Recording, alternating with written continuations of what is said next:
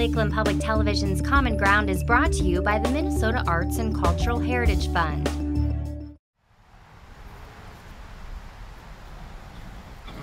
My name is Steve Vollmer. We operate Vollmer's Harness and Saddle Shop, Nisswa, Minnesota. And we order our leather according to how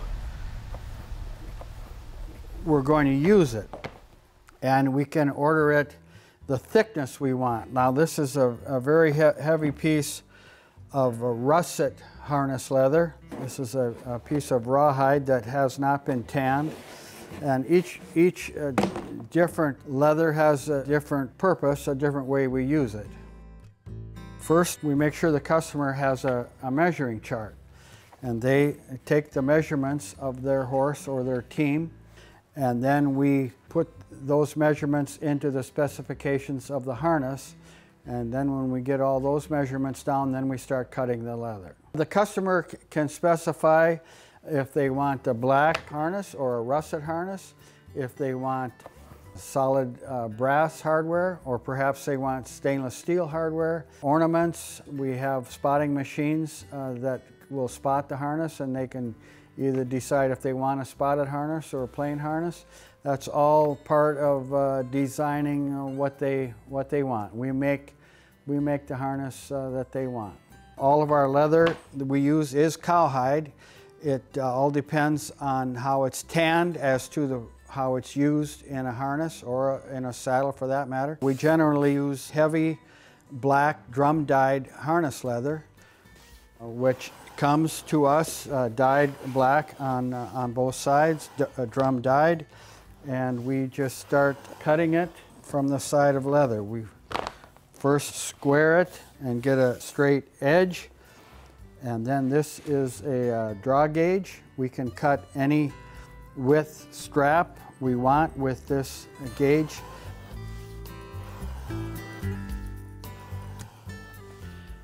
This is a creaser. We run it through this creaser, and this rolls the edge of your leather and puts a crease on each side. It kind of dresses it up a little bit. This is a clicker die. After cutting all the straps, we cut all of these dies. We have a lot of various shapes for dies. This stamps out the shape that we need, and we can cut a lot of various different kinds of shapes that all fit into the harness. Saves a lot of time. These two machines here are spotting machines, and what they do is put the decorative spots onto harness or sleigh bells. You just put your leather in, and with the foot feed, apply the spots. They clinch in the back and make a nice decorative harness. They make these spots now in stainless steel hardware, so they'll last a long time, won't tarnish, and really decorate up a harness real nice. This is our main sewing machine here. This is a Randall Union lock stitch machine, and they still make the machine. All the NFL footballs are sewed on this machine. It's called a lock stitch. Your awl comes down, puts the hole through your leather. We can sew up to 3/4 of an inch in thickness. Your needle comes up, catches the thread, and connects with the bobbin, locks it underneath, and you have a lock stitch. Should that stitch be cut for any reason, it will hold on either side because it's locked in place. This is fairly typical of the harness that we manufacture in our little shop here. This is a single draft driving harness used on a buggy or a cart or a vis-a-vis for pleasure driving. It's stainless steel, leather, single driving harness. Harnesses really haven't changed that much over history. They're a very functional piece of equipment, But it's fun when a person has a special request or a special little something they want in a harness. It's fun to try and expand your creation a little bit and make something a little different. I would say on average it takes between 40 and 60 hours to make a harness, depending on how elaborate it is.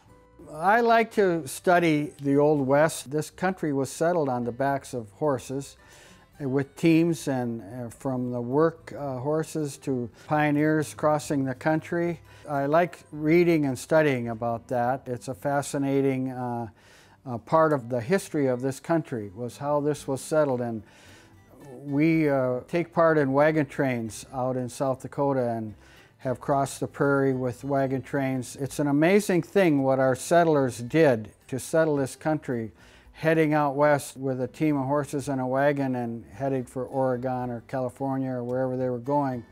And they had to find water and graze for their horses and teams. And it's an amazing part of our history that I hope we never lose. If you enjoyed this segment of Lakeland Public Television's Common Ground, consider making a contribution at lptv.org.